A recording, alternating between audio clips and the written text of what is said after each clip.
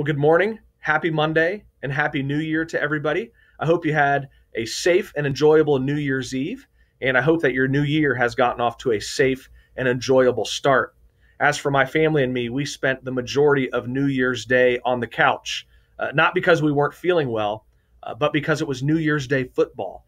And of course, it all led up to the big game in the evening where Ohio State played Clemson. We lost to them in a very difficult and frustrating football game last year.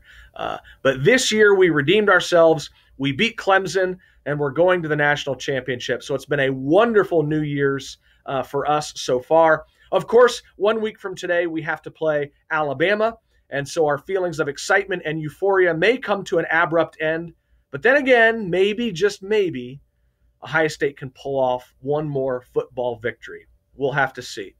Well, today we want to dive back into the Gospel of Mark. And today we're going to do things maybe in a slightly reverse way from what you often do. I'm going to give you a couple of implications of the text that I'm going to ask you to read today. And then after you've watched this video, I'm going to ask you to read it for yourselves with these implications in mind.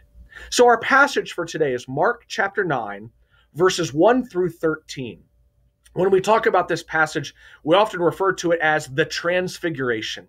About a week after Jesus was with his disciples in Caesarea Philippi, when he asked the disciples, "Who do the people say that I am?" And then he turns the question on them and he says, "What about you? Who do you say I am?" And Peter gives this great confession, "You are the Messiah." About a week after that, Jesus takes Peter, James, and John on top of a mountain. And in this mountain, his appearance is transformed, where they see this brilliant white Jesus, where he is displaying his glory. Well, it's a significant passage for at least three reasons, because it tells us at least three things about Jesus. The first thing that it reveals is that suffering leads to glory. Here's where it's important that we read the Transfiguration in the context of the Gospel of Mark and remember where we were at the end of last week. Peter makes this wonderful confession that Jesus is the Messiah. But then Jesus goes on to explain what kind of Messiah he is.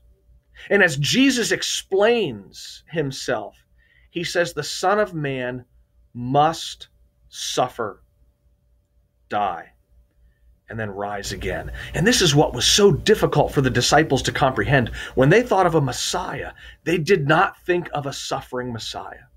They did not think of a Messiah who would experience defeat, who the forces of evil, even the forces of death, would seemingly win, at least for a couple of days. But Jesus says that as a Messiah, he must die. This is his destiny. This is his path through which he will offer salvation to everyone who believes in him. It is through his suffering and his death and ultimately his resurrection.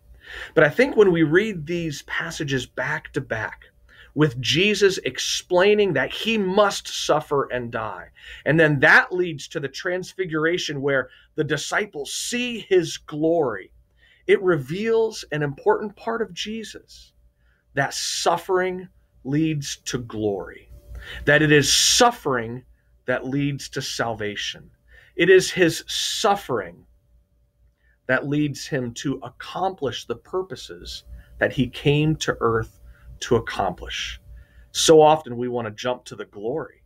We want to jump to the rewards. We want to jump to the victory. But the victory comes through suffering. And that's so important for us to remember. A second thing that this teaches us about Jesus is Jesus' relationship to Moses and Elijah. As Peter, James, and John are up there on that mountain, for a while there, they see two figures along with Jesus. It's Moses and Elijah. And Moses and Elijah represent the Old Testament law and the Old Testament prophets. They were the ones that the disciples listened to before Jesus. They were the primary spokespeople for God. You want to know what God wanted for you? You read Moses. You want to know how to interpret Moses? You read the prophets. But what is revealed on this mountain is that Jesus is superior to Moses and Elijah. Jesus fulfills the law and the prophets. The authoritative path through God, God's authoritative revelation of himself, God's authoritative word no longer comes through Moses and Elijah. It comes through Jesus. If we want to know what God is like, we look to Jesus. If we want to know what God wants for our lives, we look to Jesus. There's this moment in the passage where Moses and Elijah are there, but a voice comes from heaven, from God the Father, referring to Jesus, saying, listen to him. Listen to Jesus. Follow Jesus. Follow his words. Follow his example. My will is now revealed in him. So the second thing is that shows that Jesus fulfills and supersedes the law and the prophets. He is now the perfect and the authoritative and the ultimate revelation of God and God's will.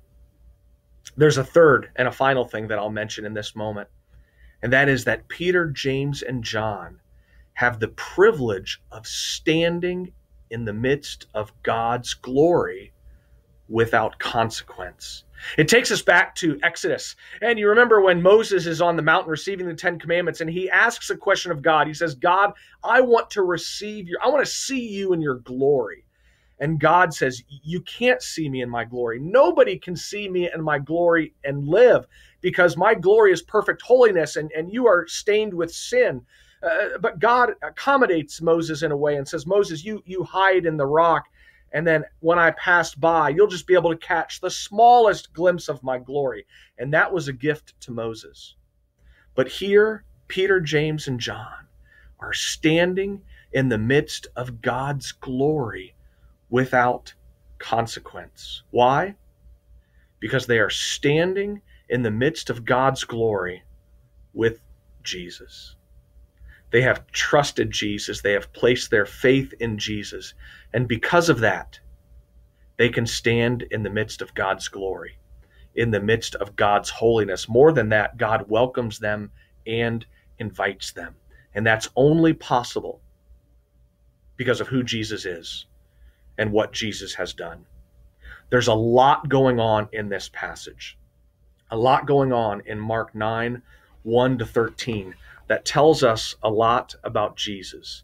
So this video is over. I encourage you to open up the Gospel of Mark, read 9, 1-13, and really ponder and consider all the wonderful things that are being revealed at this moment. Have a great day.